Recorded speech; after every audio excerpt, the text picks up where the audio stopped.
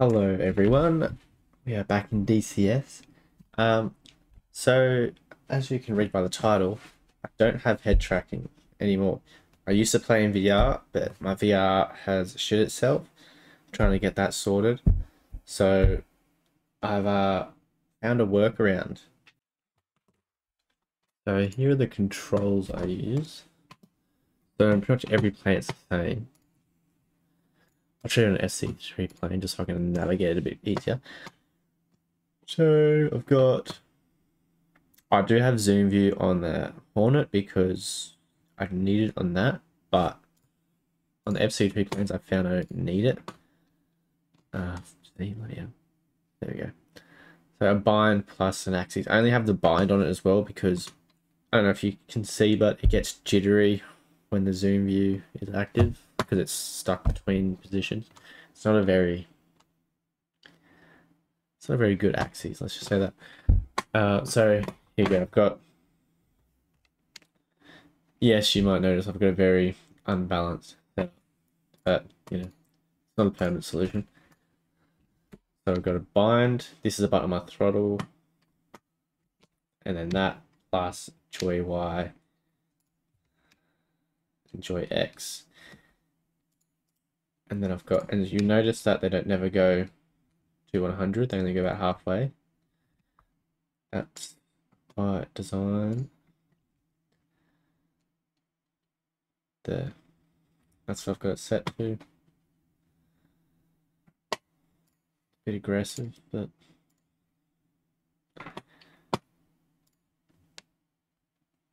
and that's just because if you don't touch it, it's just too snappy. Or at least for me, if you had a finer control, you're fine. But the stick that on the extension for the F16 is it's not that precise, I guess. So having those curves really help. And then padlock. Just need lock vehicle. So when you're in kind of view of the vehicle, you can hold down padlock. For me, it's the paddle switch on the F16. When it's held in, it's button 8. When it's released, it's button 7. So unlock. So for me, it's really easy to unlock, lock. I don't know what you would do to have unlock and lock at the same button, or have a bind plus your button to unlock for your other sticks that don't have that feature where you let go, it pushes a button. So I've got now the Wing F16 EX stick, and on the little extension there's a joystick style mini stick, and I use that in the combination with a modifier button on my throttle to look around. And I also keep labels on, and I'll show you that the FC3 HMDs still work, but the F18 HMD does not work. Oh shit, my stick's not plugged in. Embarrassing. There we go. So I got to play with labels on. Hills realism a bit, and I know that's a big part of DCS, so it might not be for everyone, but you kind of have to when you don't have head tracking.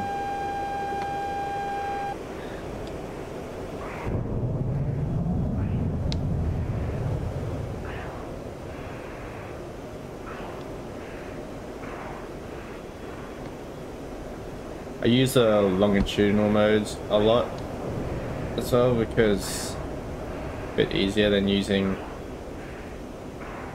the HMD.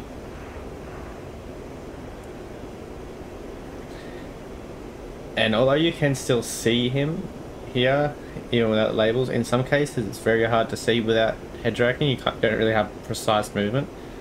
So having the labels helps with like a quick glance. I also use the padlock mode. So when I've got him, when I'm just about ready to pull him on my HUD and I need to keep my eyes on him at all time, I engage the padlock. I might be able to do that now. No, I can't do that right now. There we go. And that, as long as I'm holding down the padlock, my guy will move his head in accordance to him. Now you can't just do this all the time because you get lost basically when you're in where your aircraft's facing. I'm in gun mode, I'm not. Just let him pull out a bit. I don't want to lose too much speed trying to pull him into my HUD.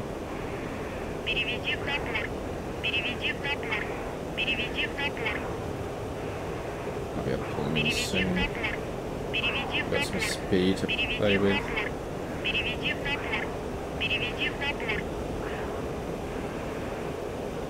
Oh. Surely he was close there. Got him.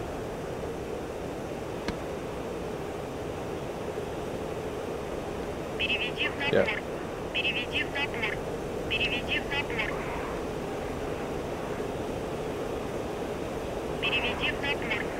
That's how I use padlock when I'm ready to pull it in the HUD. Otherwise, I'm using the stick, this little mini stick on my extension, and just glancing around. I don't have it, as you can see when I look up, I kind of don't look past the vertical. If I want to look behind me, I look left and right, and I can use the mirrors as well, but I just get very disorientated when I look behind me by looking up. Now, let's load into a Fox 2 fight, and you will get to see how the HMD works.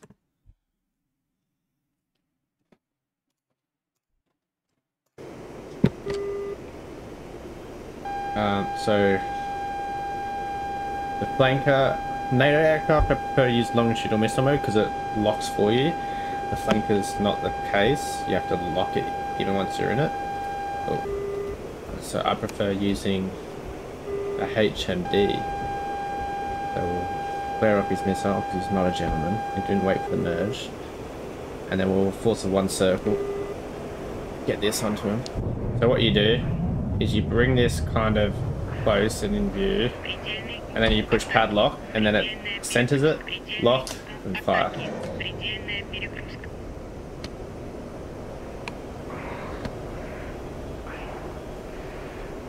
So as you can see, the HMD in the FC3 planes worked very well with the padlock. So you don't have to be as precise, you can bring it close, padlock, and then the HMD will center on the padlock object.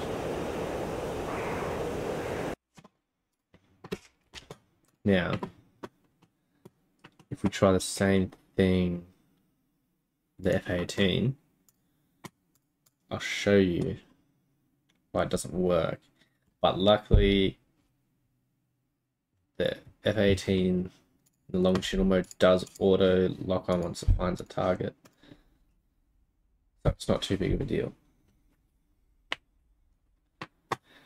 I think a HMD would still be better, but it's really not that bad.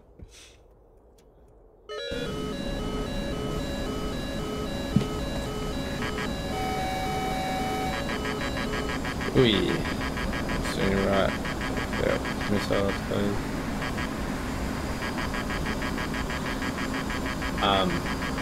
And to get that longitudinal mode up, you go forward and then oh, it's already going to board side. Go one circle. So I'll padlock him. You see how it doesn't? Yeah, it's not great.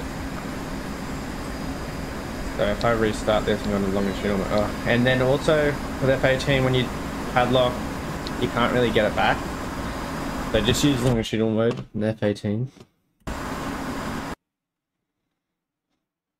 The FC3 planes, for some reason, when you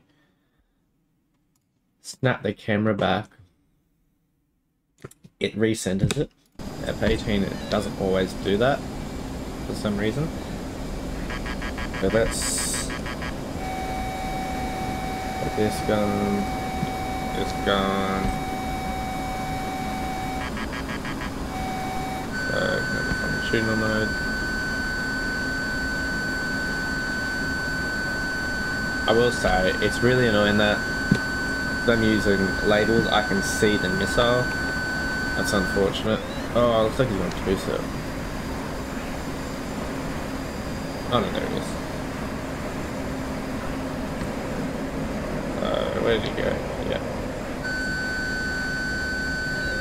So that locks it for me. It does make it easier. I could have shot them, but I wanted to see.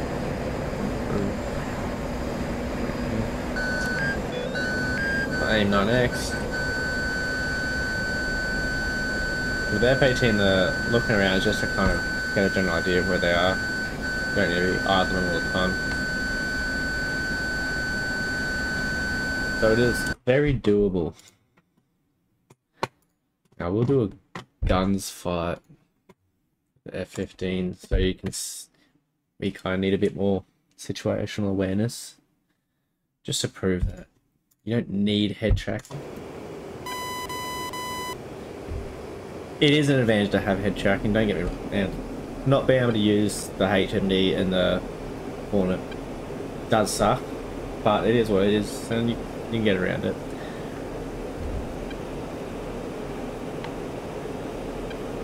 Oh, that's guns here.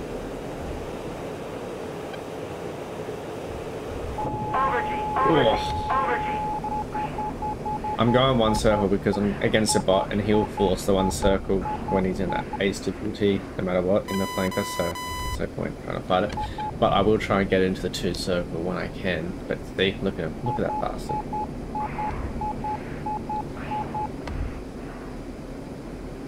But he's not doing too well. I'm not.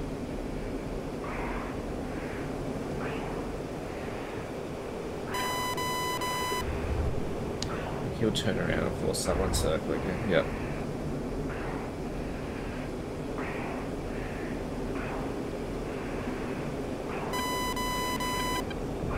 See, all I'm doing is just looking up, getting an idea where he is.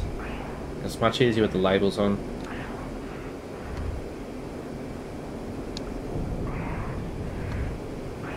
I want to stay on his 6 without going too slow.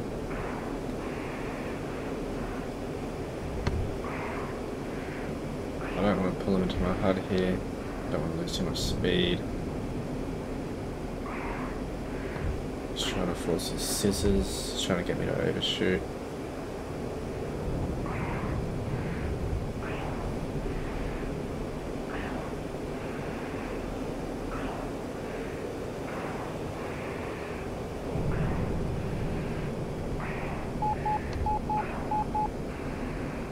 I've lost a bit more speed than I would have liked there, so let's try and get that back. Okay, now we're in the right fight. And he can see that. Oh, okay, don't pull too hard, don't pull too hard. Let's get our rate speeds up. Get our rate speeds up. Let's see.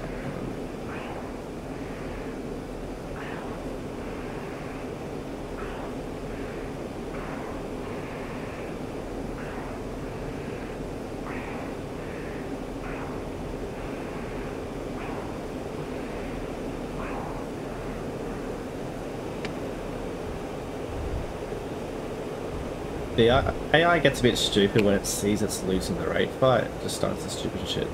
And it kind of makes it even easier for you to get on their 6. But AI is very good at jinking. Really, you get really close to get a good shot on. Or you have to make sure you got your nose pointed in the right space as he's jinking, so that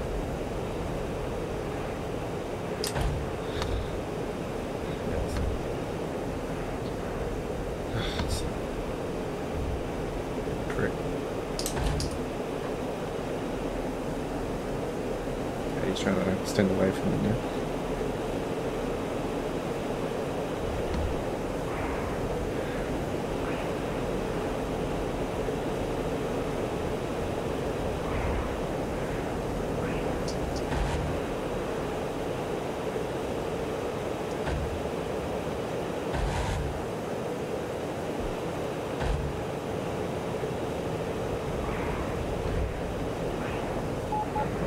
one that had too much here.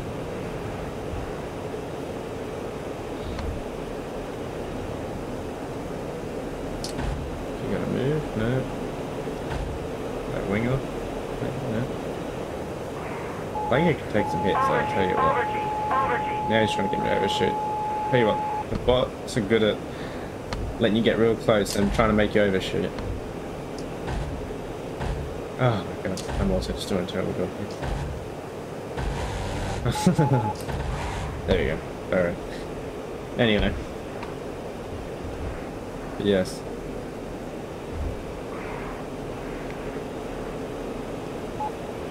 The head tracking isn't required. But I mean, it does make it a lot better having head tracking, but it's not required.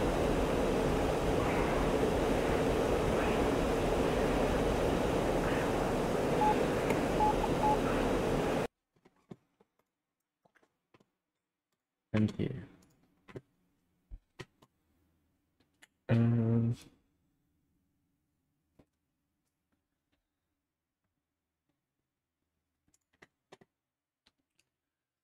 Yeah, let's just get another example here. Using the HMD. I feel like I need a better example of using the HMD in the FC3 planes.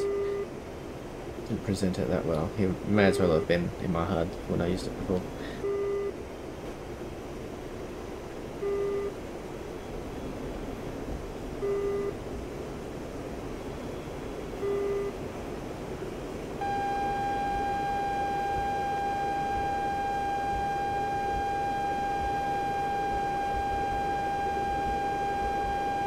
It is unfortunate that I can see the missiles coming. Right, let's try this again. Okay, let's put this one circle.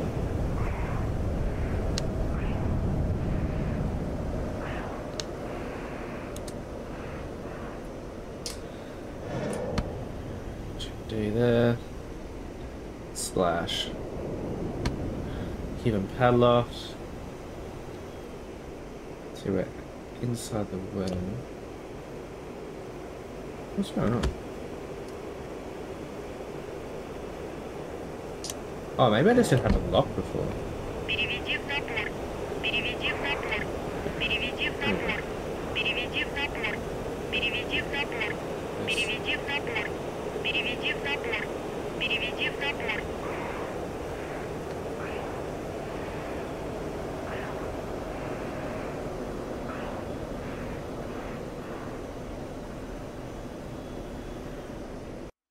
There it is.